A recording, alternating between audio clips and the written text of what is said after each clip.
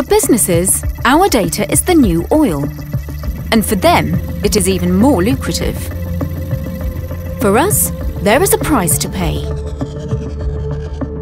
But do we really know how high it is? Google and Facebook, Amazon and WhatsApp, YouTube. Big tech companies have too much power. They have a real monopoly of the market. And this not only threatens independent journalism, tech competition, and democratic systems, it threatens us, people. Something must be done. Our dependency on big tech is too high.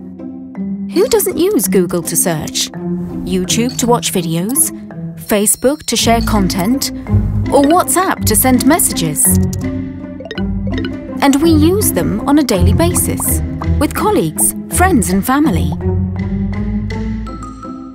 The thing is, we think these services are free, but that is just not true.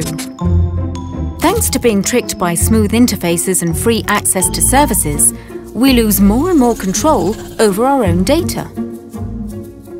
These big tech companies know our every click, every website, where we are in real time, medical data, and above all, our mood. They profit from our mood by tapping into how we are feeling.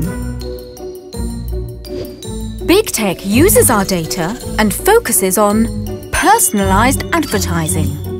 And it is really you who pays for it. A shocking 98.5% of Facebook's profits and 83.3% of Google's profits are made through advertising.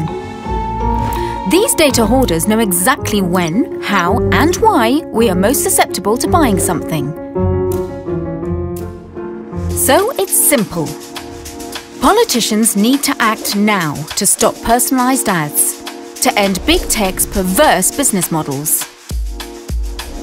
Last time Europe regulated digital services was back in 2000. Zuckerberg was still in high school, while YouTube, Twitter and Airbnb didn't even exist.